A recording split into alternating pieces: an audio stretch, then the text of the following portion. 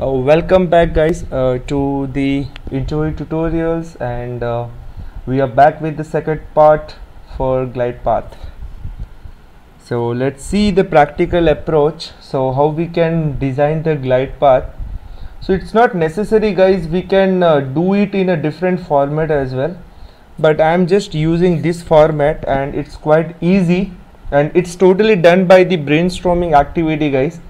So no any certain format available for it, or else no any pre-designed format is there so that we can design the glide path. So let's go with the definition. So here the definition says for the glide path is, so we got the target as 98% that need to be achieved, correct, but at certain time for 2 weeks, we will consider this as in 2 weeks. For 2 weeks the target was yet not achieved. Now our manager told us why the target was not achieved and just share us the glide path for next 2 weeks that you will certainly will reach to the 98%. So this is the activity which we have received. So what I did, I just gone through my employee name and I just added their fair audit percentage of last 2 weeks. So if you want to know what is fair audit percent, how we can calculate, you can go with my past videos wherein you will get to know how to get the fair audit percentage and all. So you will definitely get the understanding from that particular video. So I just added last 2 week fair audit percentage of my associates. Now I am identifying, I'm using one formula that is quotile.inc. I'll tell you guys how this formula will work.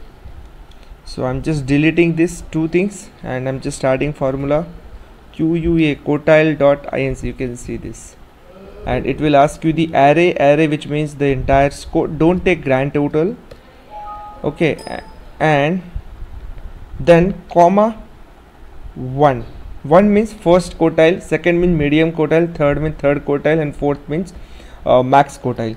So what does it mean? So guys, there are total 4 quartiles, 1 2 3 4. Quartiles are divided in 4 ways.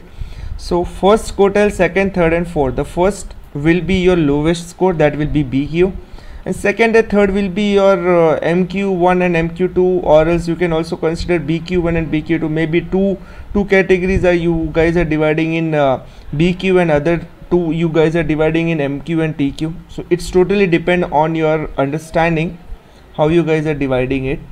So I'm just going with first, and I got certain percentage at 94.2%. so it's a 94.2%, correct.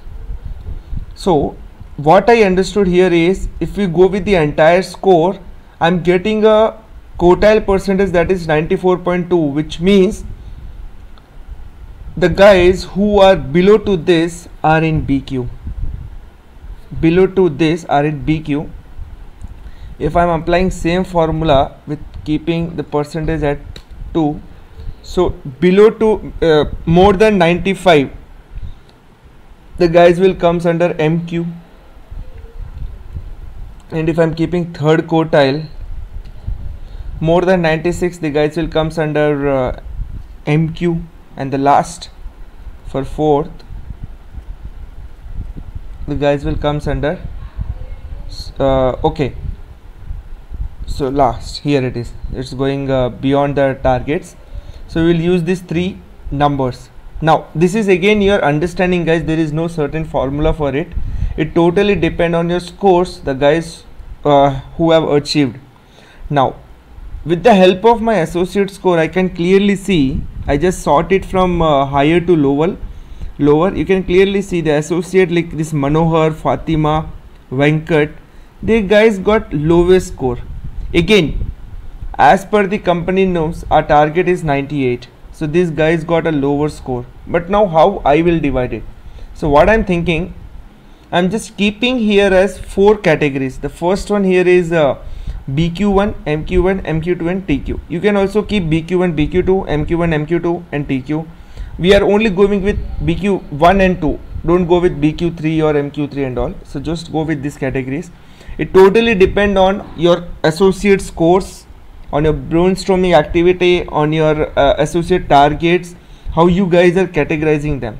So as per my scores, I can see the lowest is on 91, which means I don't require it's not a big deal for me to achieve 98, or else it's not required here to keep my 94 and 95% associate in BQ, or else 93 and 92 also. So what I did, I just kept my one associate in BQ, that is below to 92. So what I did, below to 92 I kept in BQ, and rest two categories I divided into 92 to 95 and 96 to 97. Okay, how I got this particular thing? On the basis of my associate performance, I know that the guys who are in 96 to 97, only one associate is there, this is Mahesh, and I know this associate will definitely improve his score. I know about this associate. It's totally depend on your thought process. And the associate who are in 92 to 95, this 92 to 95, yes, I know this. Out of this 5 associates, 3 to 4 associates are there who definitely improve their scores on the basis of their last performance, and rest for the TQ who are more than 98. So guys, I can't say that the guys will do more improvement, because there are some chances there will be a dip in their scores, maybe, may not be. So I'm thinking I don't want any extra or additional improvement from those, but yeah, yes, if they are giving me, then that's okay, and that's a good thing. So in this way I divided my associates. Now what I did, I just mentioned certain percentage here, that for my BQ associate, and I'm doing this activity for next 15 days. See guys, now I need to divide this. I need to decide my this actual target of next 15 days. Next 15 days means next 2 weeks. You can also go with weekly, you can also go with for the entire month, totally depend on you. And what I'm thinking, that for my that BQ associate, I know every day there will be at least 0.5% improvement on him. I'm just thinking guys, it's just a thought process. So what I did, you can see this, this is the score guys, and how this got calculated. So BQ, there is only one associate who is below to 92, so that is the reason I kept the score as 91.80 here. For MQ1 I kept the percentage 92 to 95, which means 92 to 94.7, which give me average as around 93.47. You can get the average, so I kept the average score here.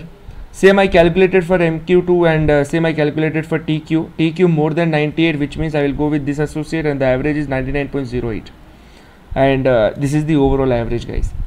Okay, so for day 1 I just done the audit of the associate, and I got to know that my associate did the improvement or not. It totally depend on your achieve guys. This is the achieve one. So this is the actual. I'm just assuming that for my BQ associate, if he is doing 0.5 improvement on daily basis, you can see what I did here is I just sum 91.80 to 0.50, and I just continued this. Every time I'm adding my score with 0.50, and at last he is coming to 99.30. It is just an assumption guys. Same I did some that I just observed that my MQ1 associate will do 0.10 improvement, 0.10, and I assume that my 5 associates who are in MQ2, they will do 0.5% improvement on daily basis. And for TQ, I think yes, they have done their job, and I don't find any improvement here yet. If they are doing, it's a good thing for me. It totally depend on assumption guys. It totally depend on assumption. Okay, so I just added the score, and finally I'm getting 97.73, and it's nearly to 98%. Now what I will do, I will do day on day audits, and I will add their scores here.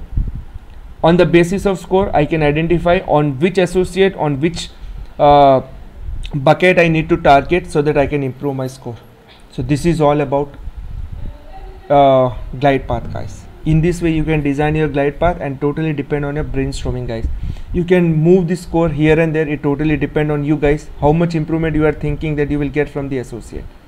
That's all from my side guys, and I believe you got the exact information.